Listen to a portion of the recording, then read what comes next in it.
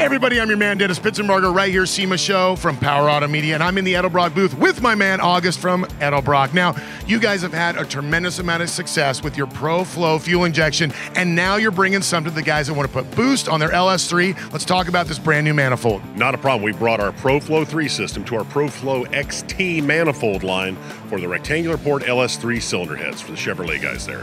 Now, what's that going to mean to the guys out there that want to put a bunch of boost on their motor and still run your guys' stuff on their race car? Well, the whole thing with the boosted idea is, more and more pressure you put to it, your plastic manifolds, things like that, over time, weaken and explode. We're doing the high cast, our cast aluminum manifolds, the 808 self-aging aluminum, in the same ISO 9001 ratings. We do everything at Edelbrock. And this manifold will take 90 to 105 millimeter throttle bodies. It's got 6¼ inch runners on it. Put the pressure to it, it'll take it. What kind of RPM range is this set up for the guys? Now, they're running rectangular ports. They're not running old cathedral ports. What are they going to find in this manifold? Easily 7,500 RPM. What are the true advantages of this manifold versus something like you said, that plastic manifold? Let's go through some of the real reasons that people are going to want this on their race car. First and foremost, I'd say, one, it's made by Edelbrock. We're going to start our 80th year in 2018.